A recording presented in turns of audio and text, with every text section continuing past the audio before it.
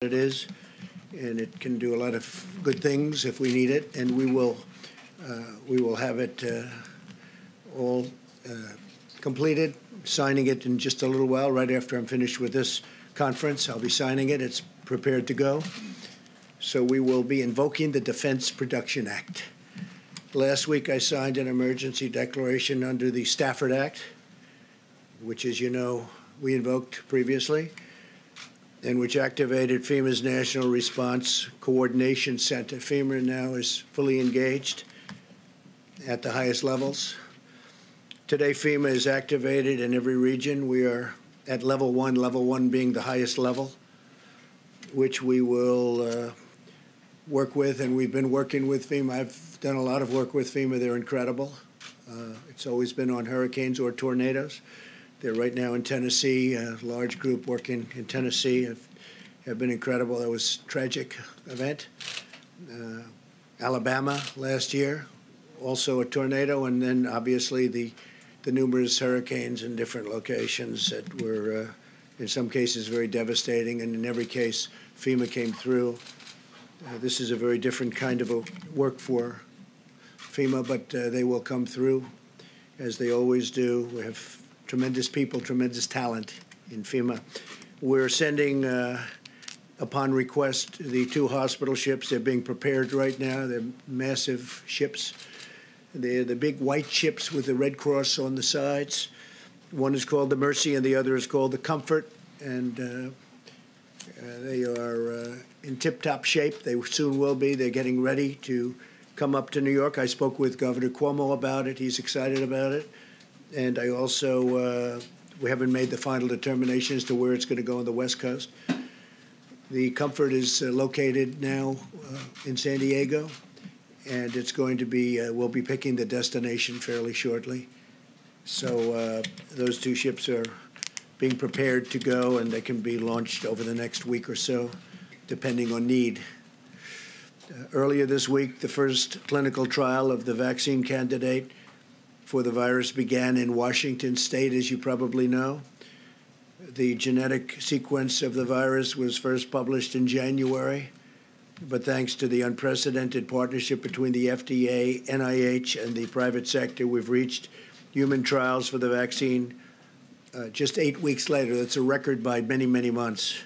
It used to take years to do this, and now we did it just in a very short while. That's the fastest development in history of what we're doing with regard to the vaccine. We're making very, very big progress.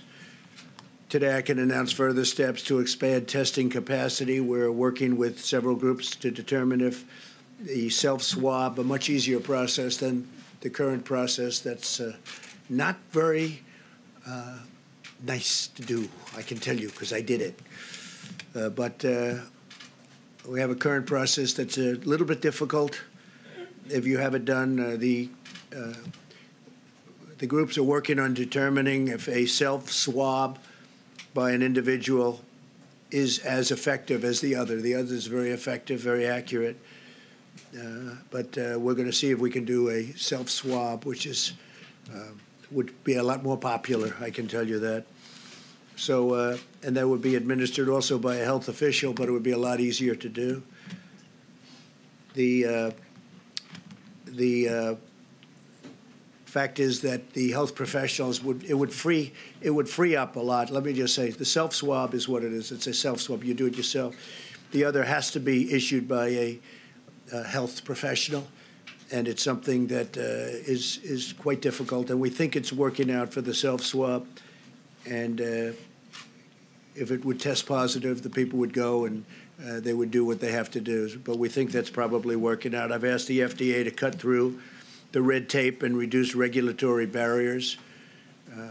We are looking at some very exciting things, and I'm going to be holding a second news conference either today. We're going to talk about the FDA.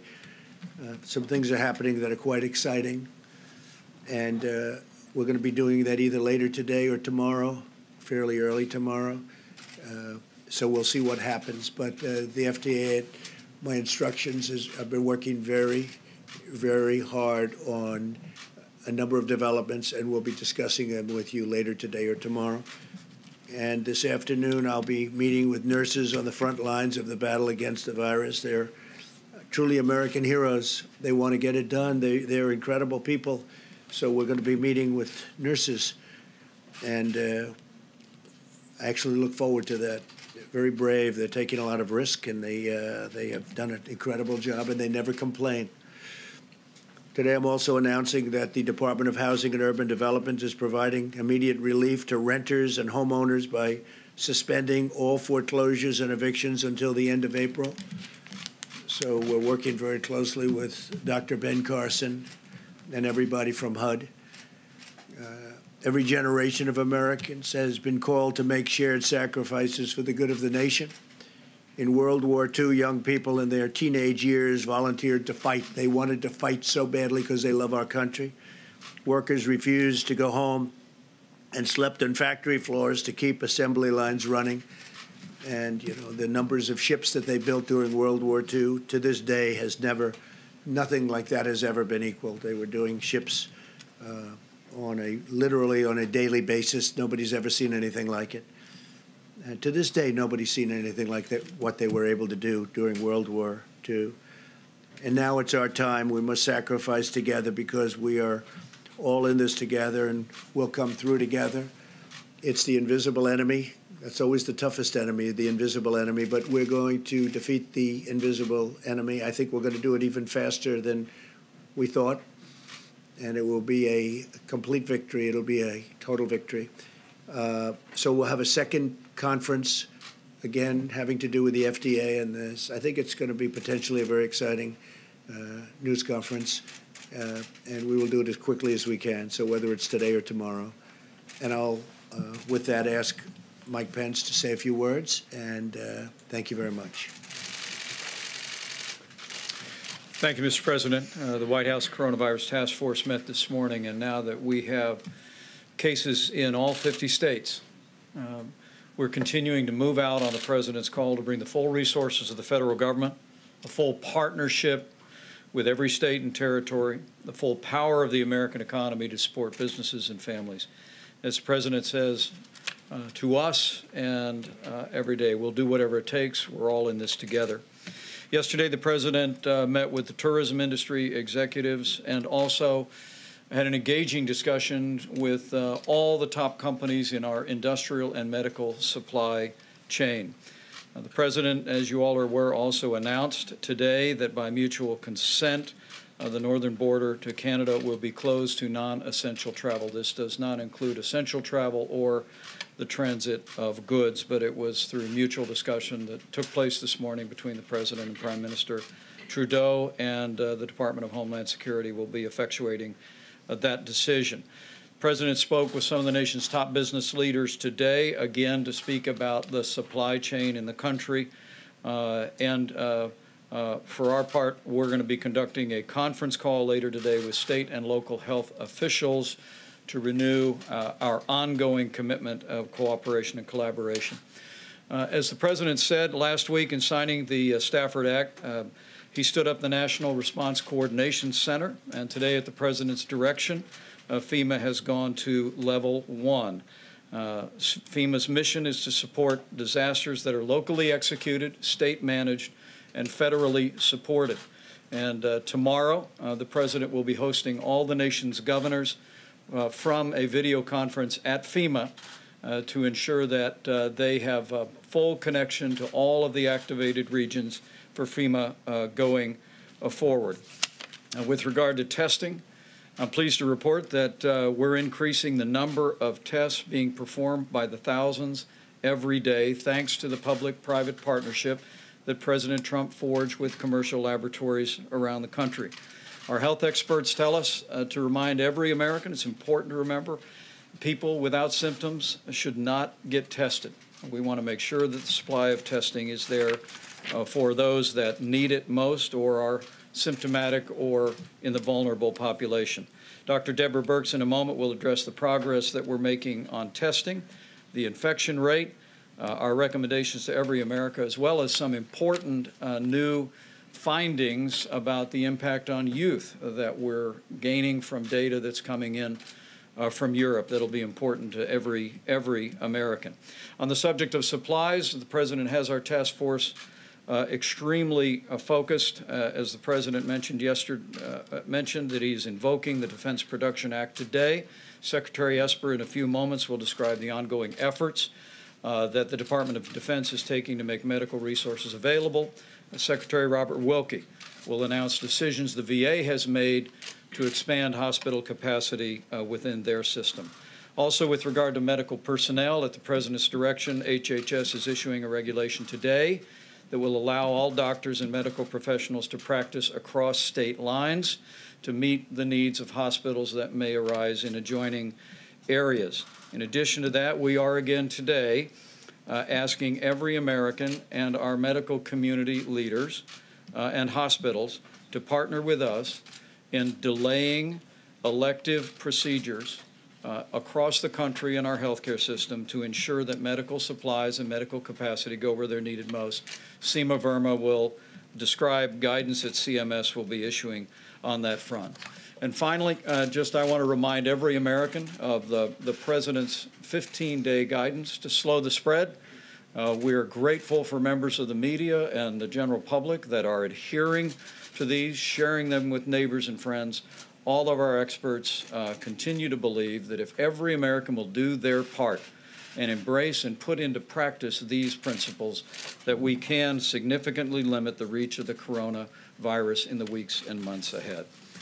Thank you, Mr. President. Thank you very much. Dr. Brooks, please. Thank you. Thank you, Mr. President, Mr. Vice President. So, you know, we continue to look at data every single day. There are concerning reports coming out of France and Italy about some young people getting seriously ill and very seriously ill in the ICUs. We think part of this may be that people heeded the early data coming out of China and coming out of South Korea that the elderly or those with pre-existing medical conditions were at particular risk. It may have been that the millennial generation, our largest generation, our future generation that will carry us through for the next multiple decades, there may be disproportional number of infections among that group. And so even if it's a rare occurrence, it may be seen more frequently in that group and be evident now. So we're looking at that information very carefully. We have not seen any significant mortality in the children, but we are concerned about the early reports coming out of Italy and France. So again, I'm going to call on that generation that's part of that group that brought us innovation, particularly throughout all of their ability to look around corners and skip through games. I always went level by level. I didn't realize that you could go from level 3 to level 7. That's what they've taught us. They look for things that we don't see. We need them to be healthy. So again, not only calling on you to heed what's in the guidance, but to really ensure that each and every one of you are protecting each other. And so we cannot have these large gatherings that continue to occur throughout the country for people who are off work to then be socializing in large groups and spreading the virus. You have the potential then to spread it to someone who does have a condition that none of us knew about and cause them to have a disastrous outcome.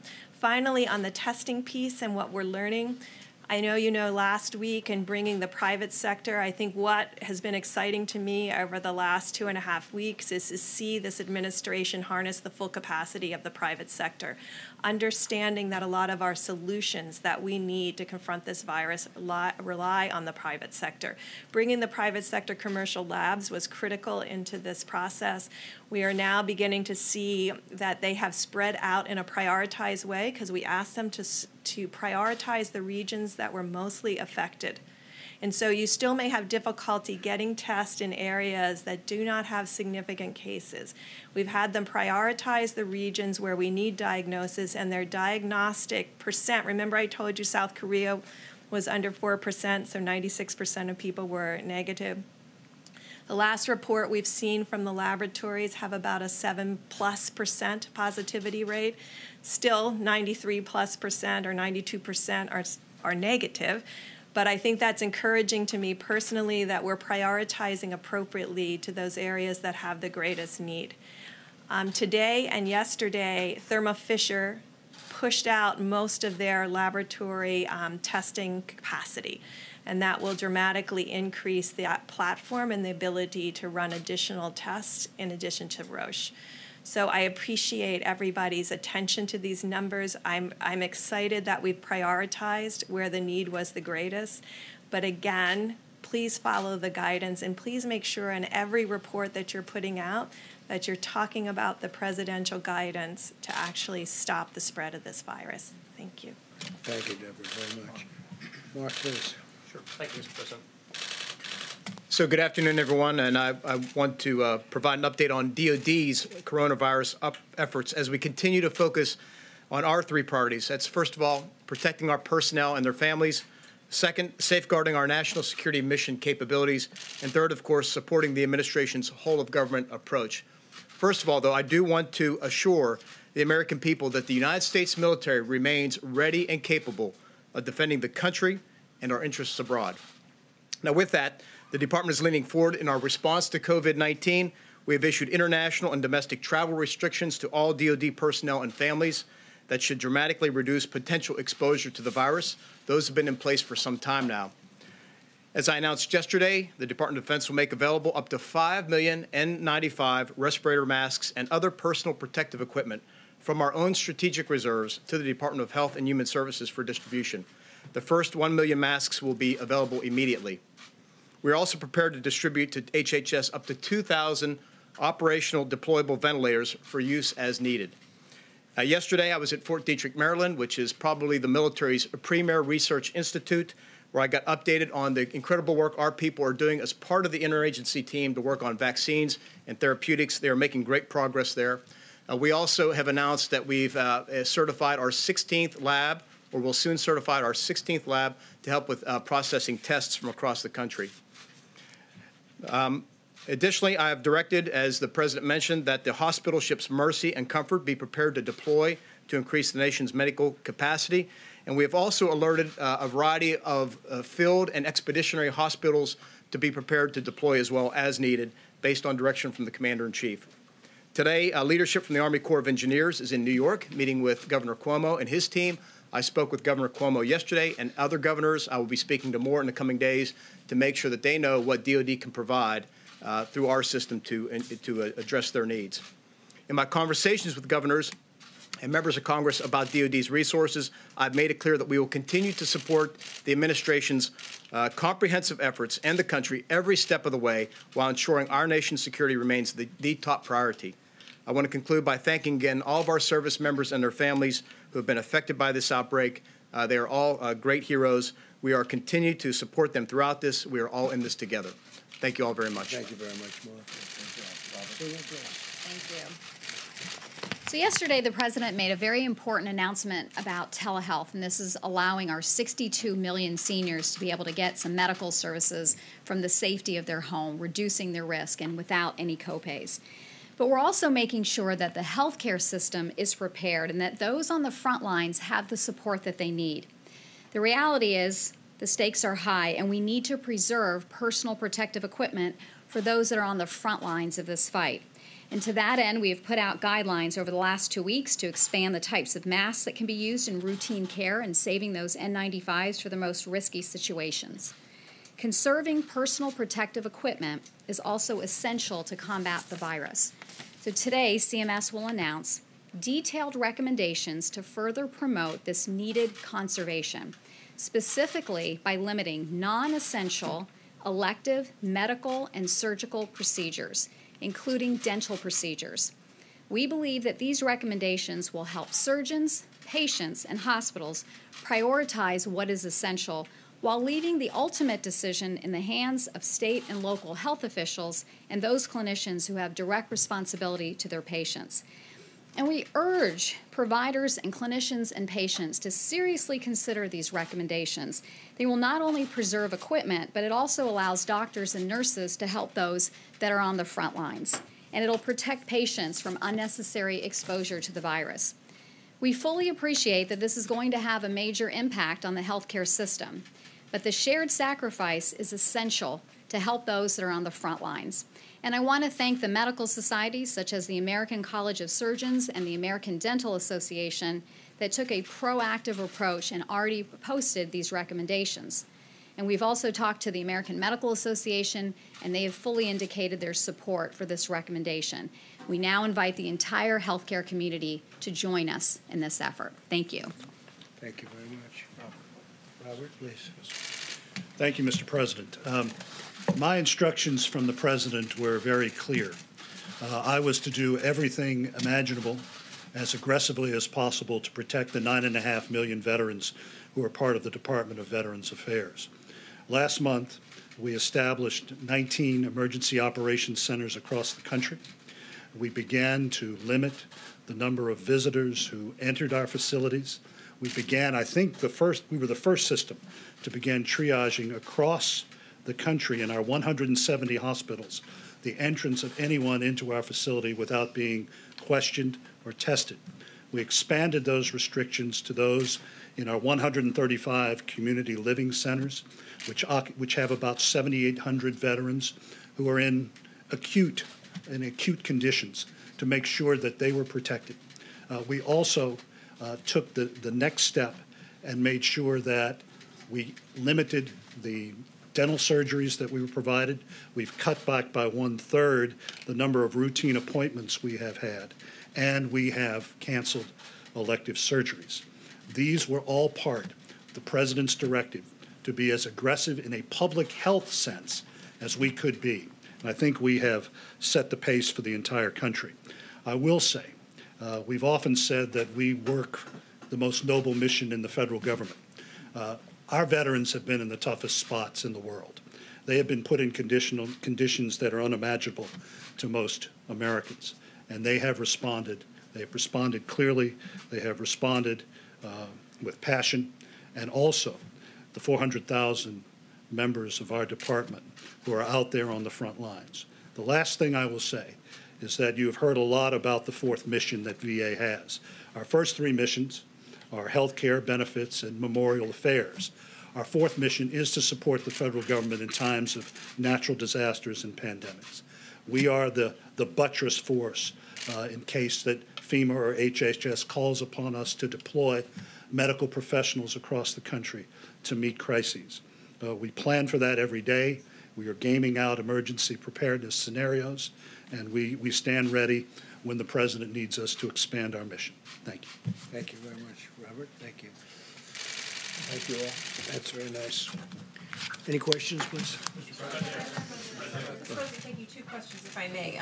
Your Treasury Secretary was on Capitol Hill talking about the potential for what could come, and he said that unemployment could skyrocket to 20%. Are we looking that could rival the Great Depression? Are we looking at potentially historic I don't agree devastation? with that. Yeah, no, I don't agree. That's a absolute total worst case scenario. But no, we don't look at that at all. And thank you. And my second question. We're nowhere near it.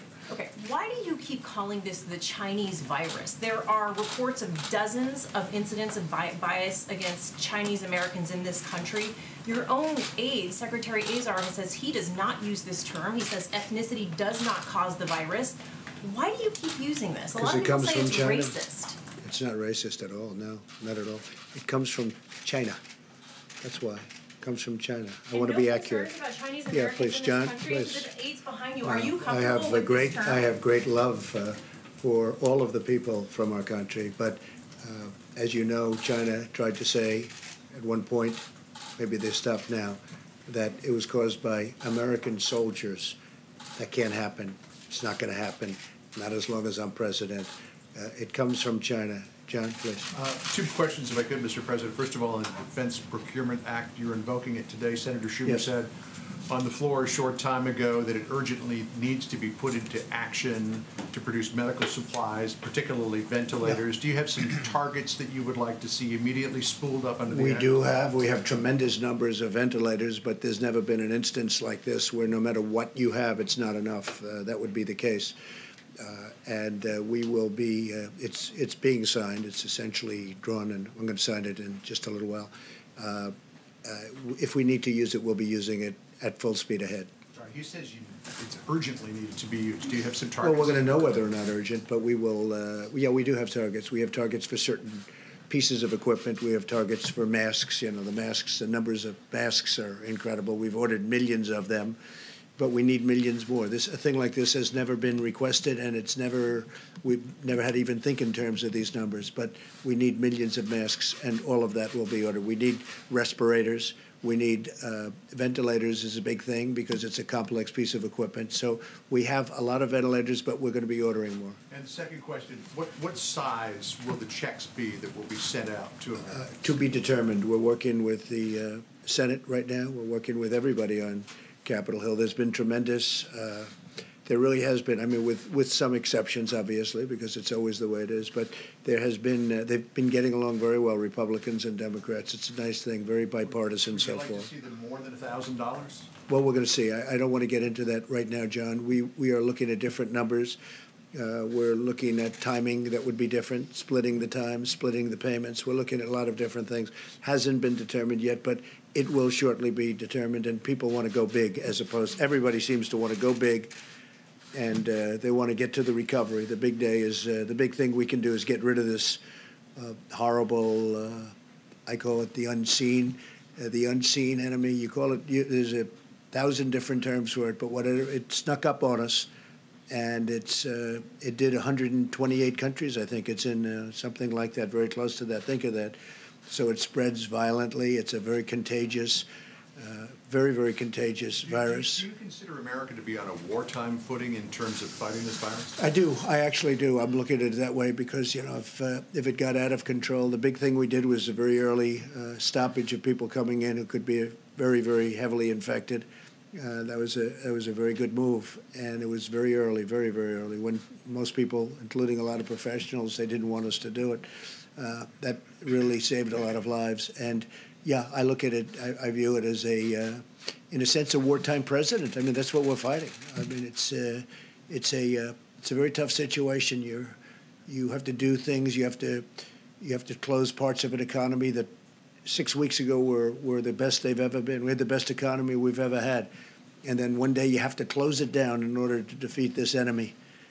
And but we're doing it, and we're doing it well. And I'll tell you, the American people have been incredible.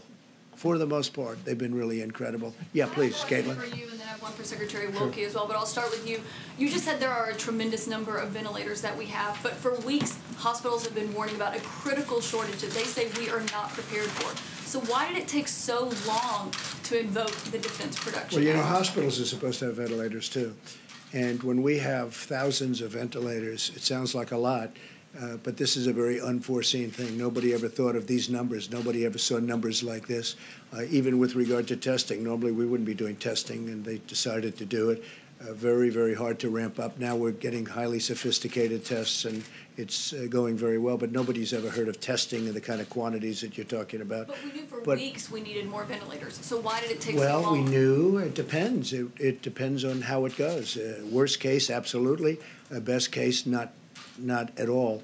So we're going to have to see where it goes. But we are ordering thousands and thousands of ventilators. And they're complex, you know. These are complex machines, and but we're ordering them. Does anybody have Mike? Maybe you do. How many do we have? Yeah, you said And you we're could ordering. access the Please, number. yeah, please. Do you know the number? We have a specific number of ventilators in the stockpile. It's in excess of 10,000, and you just heard the announcement from the Department of Defense. They'll be adding several more thousand to that. But the President, even this morning and yesterday afternoon, speaking with the largest companies in the supply chain in this country, we're hearing a tremendous spirit among industry leaders who are ready to step in and add to that volume. The stockpiles don't count all of the ventilators that exist today in the marketplace and in healthcare facilities around the country. But the President's given us a directive to make sure that our stockpile, but just as importantly, working with industry leaders, that we're securing the increase in ventilators, the increase in masks, gloves, eye protective care, garments that are all necessary to lean forward. And we're confident we'll be able to accomplish that with the incredible cooperation of the supply chain that exists in America today. but we don't have an exact number for nationwide, how many ventilators we have? We can give you that exact number. We'll give it to Okay, you. that's what But we're ordering a lot more. Okay, sorry. Yeah, go ahead in the back. One question for the VA secretary? One question for Yeah, the one first second. secretary? 1 second, Caitlin. We'll do it in a second. Okay. You'll be able That's to. important. Two questions, Mr. President. Thank you. Yes. The first one on the Canadian border. What was the tipping point? Friday we talked about it, and Monday you said no, we're not considering closing No, I the said not border. yet. I spoke with the Prime Minister, Trudeau. Very good relationship, obviously, between us and our two countries. And no tipping point. It's just that we want to isolate from the standpoint we don't want people coming into contact, because that's the way we're going to win this war. That is so important. And we both thought it was time. Now, it's not affecting trade. It's non-essential. It's non-essential crossings. It won't affect trade at all. And it was just something we thought would be good for both countries. Yes, please. Second question, Mr. President. How can you be sure that trade Go ahead, is not please. going to be a vector of the virus? How can you be sure that trade and everything that's being shipped from one side Well, to they're the doing other it in a very careful manner. You can only be vigilant and very professional, but it's not pertaining at this moment to trade between the two countries. Yeah, please. We are hearing that the $1 trillion economic stimulus package could look something like $50 billion for the airlines, $150 billion in loan guarantees for critical sectors of the economy, a $250 billion payment on April 6th directly to individuals, another $250 billion payment on May 18th, again, directly to individuals, and as well, $300 billion for small business loan guarantees. Is that, in the general sense, what you're looking at? It could be, and we're also playing with a lot of numbers, a lot of very big numbers, and a lot of very small numbers, frankly. We want to take care. We have to help everybody. It was nobody's fault. This happened. I mean, some people could say it was somebody's fault, actually. But it was nobody's fault, and certainly none of these companies that all of a sudden had no passengers in planes and had no passengers on cruise ships and all of the things that have happened. But I will say that they can't be blamed for this, and we want to keep those companies vibrant, because there's going to be a comeback very, very quickly as soon as this is solved, and it will be solved. We will win, and there will be a comeback, and it'll take place very quickly. $250 billion, there's give or take 330 million Americans or so. If you just do the math on that, that's about $750 a person. A family of four, that would be about $3,000 on average. Again, rough math. Is that where this is headed? Well, no, I don't want to say that, because it's a moving. These are all every number that you mentioned. Yes, we've talked about those numbers. We're also moving those numbers in both directions. So we'll let you know. It's moving along fast. Again, there's a great bipartisan effort going on that I haven't really seen before to this extent. On the self-swab that you mentioned at the beginning of this, has the FDA approved that test? No, they're looking at it. It's down the line, and they're looking at it very seriously. And I think it would be a great thing, because the others, to use a nice word, it's very inconvenient. It's very tough. For you, sir. You tweeted this morning about your approval rating amongst Republicans. You have said that you give yourself a 10 in terms of handling this crisis. How do you reassure Americans at home who don't trust you to handle a crisis of this magnitude? Well, I think we're doing a really good job. We started off with a termination of the border, the people coming in from China, where this all started. That meant I took it very seriously. And when I use the word calm doesn't mean that I'm not taking it seriously. Calm means, and we should be calm. We should be extremely calm. But, 95% within the Republican Party and over 50%. And I also have, we have very great approval numbers. I mean, people like the job that we're doing. And when you compare this to other epidemics, or if you want to use a different term, you can, but within this country, and you look at what's happened over the years, this is being handled very, very professionally. We have the greatest professionals in the world. We're doing a good job. Nobody's ever been swamped like this. And nothing's been so contagious. The level of contagion has been incredible, actually. Nobody's seen anything quite like this. Yeah, Peter, go ahead. If I can ask about the tests, sir, for a second. Yeah. If federal officials have shipped millions of tests, as you and your colleagues have said, why, as the federal government says, have only 59,000 tests been processed to this point? We just heard from the Atlanta public health director saying that they have fewer than 50 test kits for more than 900,000 citizens. Yeah, Where are the tests? I'll let Mike answer that. Deborah. So that's a very critical question, and thank you for asking it. So the test kits that we put out last week through the approval, the rapid movement of that meeting that President Trump called less than 2 weeks ago, that has resulted in bringing our private sector to the table, because the test and the platform that was out there could only run between 4 and 12 tests per platform per day. We've now moved into platforms that can run basically tens of thousands of tests per day.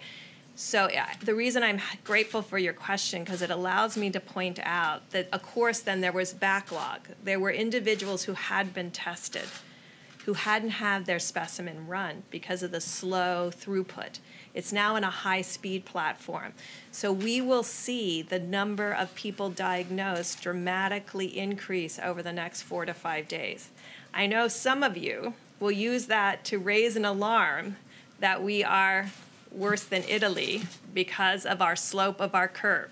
To every American out there, it will be 5 to 6 days worth of tests being run in 24 to 48 hours. So our curves will not be stable until sometime next week.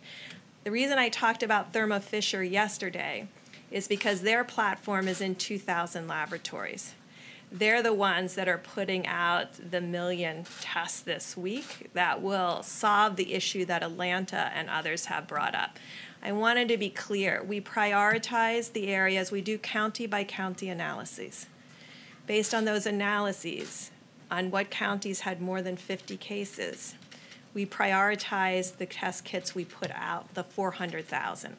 And that's why we're seeing a 7% plus positivity rate. We'll be able to expand that platform and reprioritize based on the accessibility of the other kits. Mr. President, perhaps I can follow up. How are non-symptomatic professional athletes getting tests while others are waiting in line and can't get them? Do the well-connected go to the front of the line? Well, you'd have to ask them that question. I mean, I've read. No, I wouldn't say so, but perhaps that's been the story of life. That does happen on occasion, and I've noticed where some people have been tested fairly quickly. Look, we inherited a very... encourage them to defer their tests to others? Excuse me. We inherited a very obsolete system. This was a system that was out of date, obsolete, or it was a system that was never meant to take care of the kind of quantity, the number of people that we're talking about, millions and millions of people. If you go back in years past, like even recently with the flu, nobody had tests before. They didn't test the entire nation to see whether or not they had flu. They got the flu, they got better. Hopefully they got better, that was it. Now all of a sudden they do this very complex testing. What we've done is we've broken it down, we've broken up the system, but it was obsolete, and or you could say it was also a system that just wasn't meant to handle the kind of volume that you're talking about. We've rebuilt it into a system that for the future will be a very good system if you want to go this route. But this was never done before, and I would imagine it will be done in the future, but we built it into a very good system by using private companies, the great private companies. And I have to say Roche has been doing a very good job. They're doing a lot of work, a very good job. But this was an obsolete system. This was not a system that was meant to do anything like this or even near this. John? Mr. President, a couple of things. A major trade coalition is calling on you to suspend tariffs with other countries as part of the response to the coronavirus. Who heads that group? Those countries do, probably. No, it's an American free trade. I know. I'm sure of free trade. Look, China's paying us billions and billions of dollars in tariffs, and there's no reason to do that. They haven't even spoken to me about that. China hasn't asked me to do that, but we're getting billions of dollars a year from tariffs from China, and I can't imagine Americans asking for that, but it could be that China will ask for a suspension or something. We'll see what happens. China's having a very rough time. They have their worst year in 76 years, as I understand it. They're having a very, very tough time, and then on top of it, this happened with the virus. But no, we're taking in billions of dollars a year in tariffs, and this was caused by something totally unrelated to tariffs. And on asylum seekers and people who cross the southern border illegally, are you planning to invoke 42 U.S.C. 265, which would allow you to prohibit entry of certain people the across answer is the border? Yes. And when will that happen? Very soon. probably today. Yes? Mr. President, question for you and then a question for Dr. Birx. Yeah. On the border, firstly, are there plans to fully shut the Mexican border? And what do you define as essential travel when it comes to the U.S.-Canadian border? Well, I think essential is medical. We have military working together. We have industry working together. And again, it's not affecting trade, so things like that. But just leisurely, let's go to a restaurant and have dinner, which a lot of people do. They come both ways. They go in both directions, that kind of thing we have ended on a temporary basis. Yeah, please, go ahead. Not close it. No, we're not going to close it. But we are invoking a certain provision that will allow us great latitude as to what we do. May I ask Please. two questions, if I could? Yeah, go ahead. You know what? Go ahead. Sure. The Wall Street Journal. Doctor. So I just wanted to clarify something, because just a week ago, you all were standing here telling us that unless you had sustained contact with somebody who was symptomatic for COVID-19, you really didn't need to worry. You told the president, the vice president, that if they shook hands with somebody who had this, if they took a photograph with somebody who had this, they didn't really need to worry. And yet, several days later, we're in a situation where people are being told, don't leave your houses. There are curfews saying you cannot walk alone at night after a certain time. Can you walk us through what seems like a very dramatic swing, a very dramatic disconnect from what we were hearing before to what we're hearing now? So two things. We look at data all the time, and I know you're looking at the China and South Korea data. And when you look at China and South Korea data and you look what China and South Korea did, you can see that their curves are not only blunted outside of Wuhan, so the Chinese areas outside of Wuhan, blunted curve, and South Korea, blunted curve. If you look at their curve today, they're already on the far end of their epidemic curve. Of course, none of those countries are fully back to work, and so that's what we worry about too. Secondly, there was a series of scientific articles published, and I know you've seen them too, about surface contamination. I think none of us really understood the level of surface piece. So we're still working out how much is it by human-human transmission and how much is it by surface. And this is why those fundamental guidelines were put out that says don't expose yourself to surfaces outside the home. Basically what those guidelines are is don't expose yourself to excess number of persons who could be asymptomatic and infected, and then the person-to-person contact, and don't expose yourself to surfaces that could have had the virus on it, for which on hard surfaces, I know we had the cardboard issue about shipping, hard surfaces, not shown in fabric as much or in cardboard, but hard surface transmission.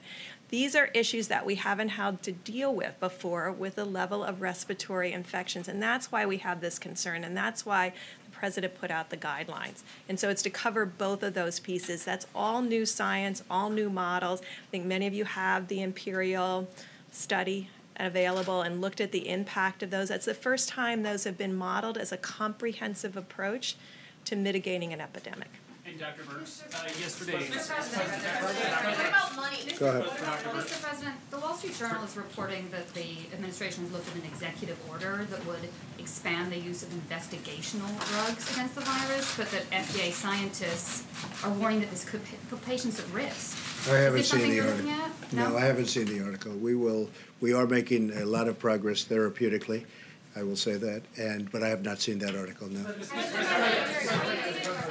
Go ahead. Mr. President, we've shut down non-essential travel to Canada. Are you considering shutting down all travel to brunt the spread of the virus? And we've heard from industries like the airlines who are seeking relief.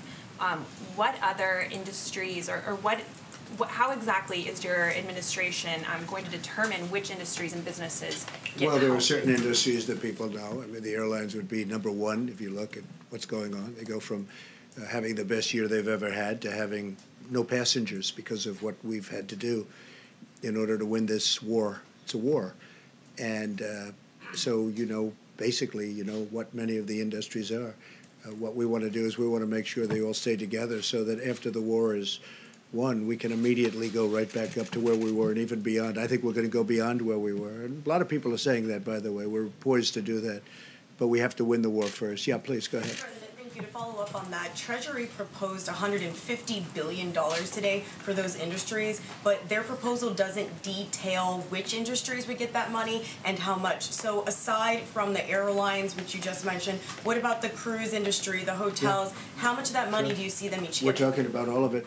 Haven't detailed it yet. We have detailed it to senators and to members of the House. We have been talking about it, and we're coming up with numbers. Haven't gotten there yet, but certainly hotel industry, the cruise ship industry, the airlines, those are all prime candidates, absolutely. On the northern border, sir, when you say Which border? the northern border, Yeah. when you say temporary, which is what you said in your tweet, does that mean 30 days? I would say 30 days, and hopefully at the end of 30 days, we'll be in great shape. Jeff, please. Mr. President, I was struck by what Dr. Burke said about millennials and others perhaps not taking some of these warnings as seriously as you would like.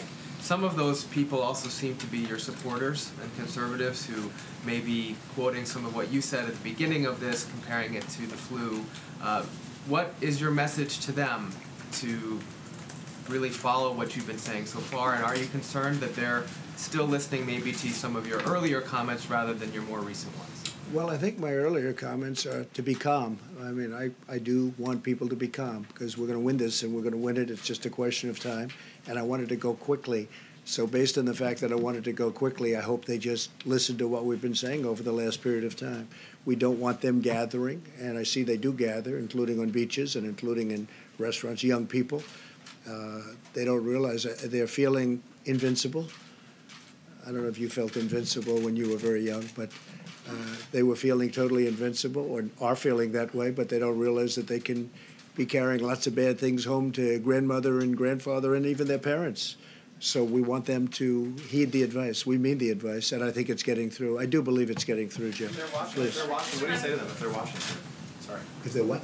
I think there are a lot of them watching. A lot of these people at home, these young people. Well, I think I just said it. I was going to say, what do you Heed say the to them? advice. Heed the advice. I just said, yeah. Thank you. Thank you, Peter. Mr. President, how long do you think Thank this you, is going to Mr. wrap? President. Mr. President, how long do you think this is going to We'll last? get you next, okay?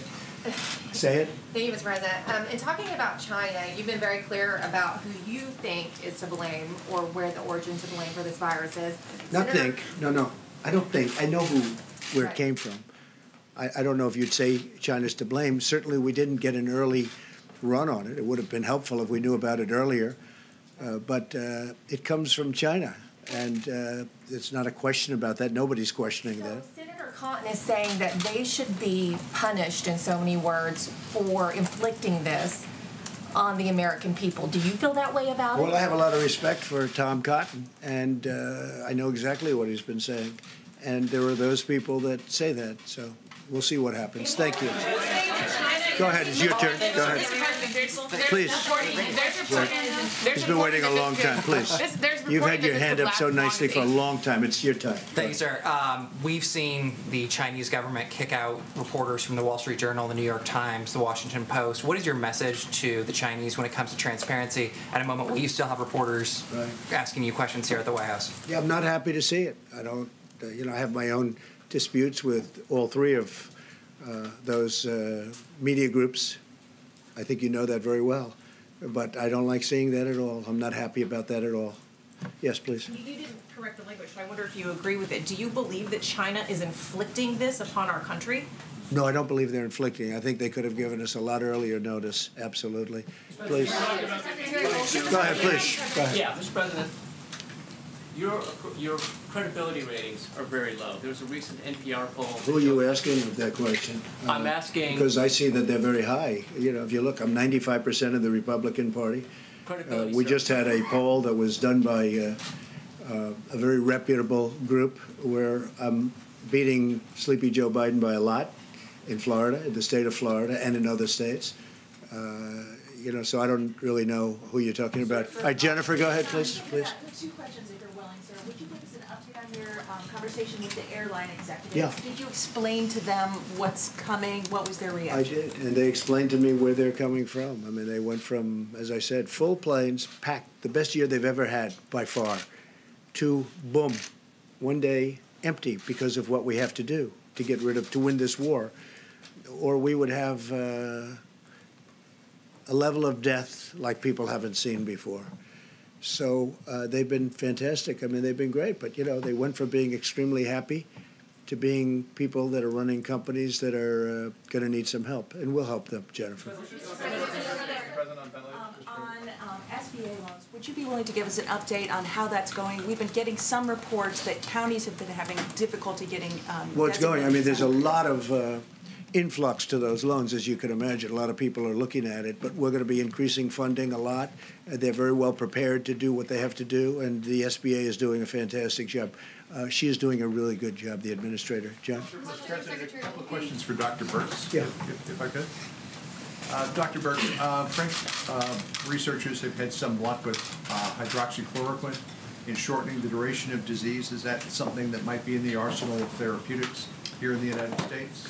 I think we're exploring every one of those issues. The president asked for a critical briefing on that today. He opened with that. It is more than that single drug. There are other drugs that individuals are looking at. Just to go back to what we've talked about many times, there is things that look really good in cell culture against the virus that may look good in small animals and then don't have an impact in humans. And so those are the pieces that we're looking at very carefully. Of course, there's always anecdotal reports, and we're trying to figure out how many anecdotal reports equal real scientific breakthroughs. And second question, are you confident of the seasonality of coronavirus? All we can do is look at the past to inform the future. We know what SARS looked like. We also know, and I just want to put this out, I know you can get it online, look at the curve in China and look at the curve in South Korea. Those curves were accomplished in still the winter season. And so we're trying to understand what those relationships are. We're very interested in the curves in Italy because of their different approach, and we're following every single country's curves. And so all we can do is look at prior coronavirus and prior respiratory infection RNA viruses. These are RNA viruses. When you look at flu in the northern hemisphere, when you look at parainfluenza and some of the other cold viruses, and if you look at SARS, that's the way the peak normally occurs. But that is a November to April. We all started later. And so you're asking me to predict based on a later start, and that's what we're trying to really look at China and South Korea to really inform that. All right, Caitlin, go ahead. A question for Secretary Wilkie, if you don't mind, or you could answer if you'd like. How many veterans of those that need to be tested have been tested? Those that have needed to be tested, we believe we've caught most of them. Right now, we have 44 veterans who have tested positive. Sadly, one has passed in Portland. We are working with state labs and private companies to make sure that testing is available. Because the president had us out aggressively early, we have been in a better place than most healthcare systems in the country. I cannot predict, as Dr. Burke said, when the next surge will be, if it will be. But one of the things that we do at VA is that we prepare for national emergencies, be they national disasters or epidemics. We started preparing for this. We started stockpiling equipment. Our equipment is stable, and I think that's in large part because of the instructions the president gave me. But do you have a number of how many have been tested out of the number that We've tested several hundred. I can't give you the direct. The other day. Yeah, we've tested several hundred. Yes, we've tested several hundred. I don't know exactly.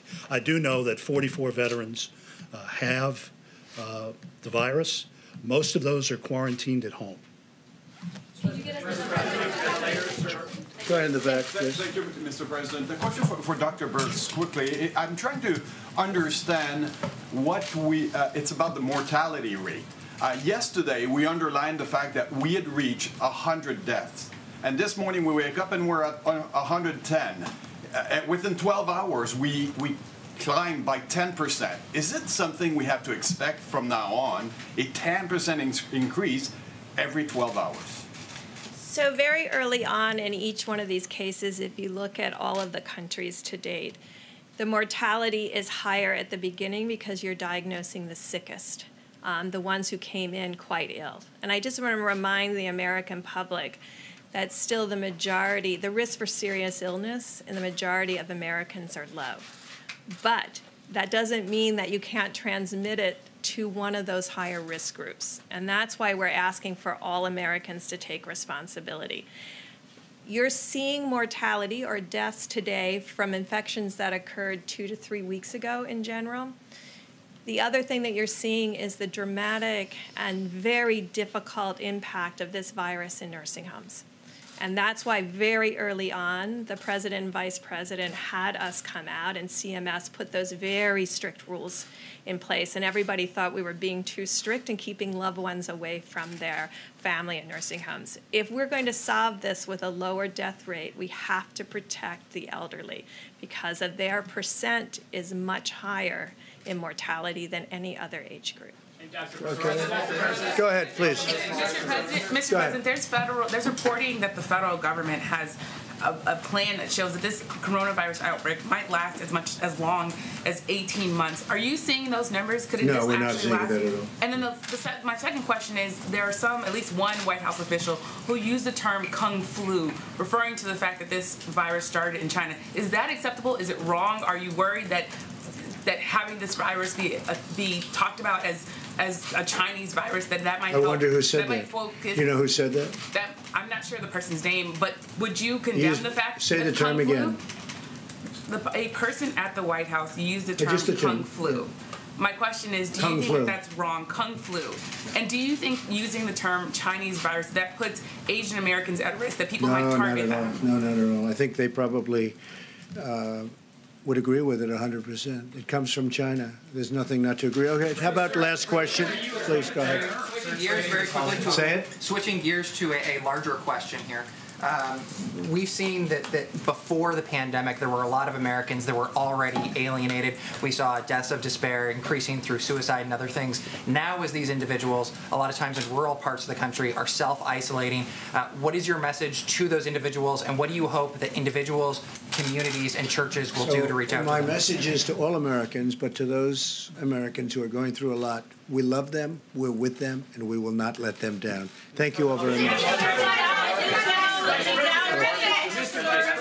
President Trump concluding another news conference, another briefing on where this country stands right now in its response to the coronavirus. A number of headlines there. The Defense Production Act now has been enacted, and that is going to free up a lot of material. 2,000 operating ventilators from the Department of Defense, as well as field hospitals, will go in. We're hearing also reports of more testing, even though there's plenty of anecdotal evidence that people are still having trouble getting tested. The president said people without symptoms should not be tested.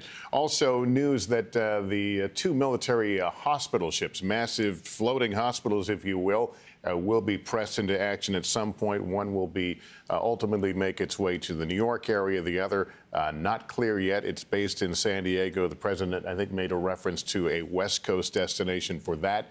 That in anticipation of a larger need as this goes on. We also heard Deborah Birx, who's coordinating the White House response, who noted that we are going to see that curve, the number of infections, climb very rapidly. She did point out that is going to be largely because we're going to be seeing more testing, and thus more people will be popping up on the radar.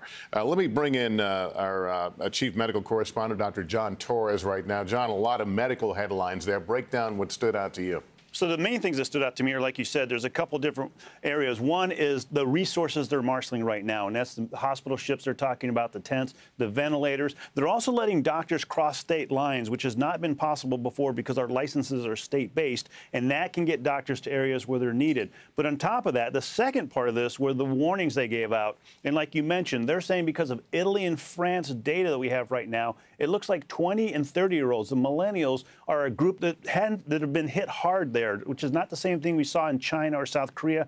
They're saying the reason behind that is because they are the ones that weren't taking the message to stay away from each other and social distance, so they're disproportionately getting hit with it, which pushes the numbers higher of those that die or get critical conditions from it. On top, like you said, they're also saying over the next 4 or 5 days, we're going to see a huge increase in numbers. So don't be too alarmed by that, because we know that's going to happen.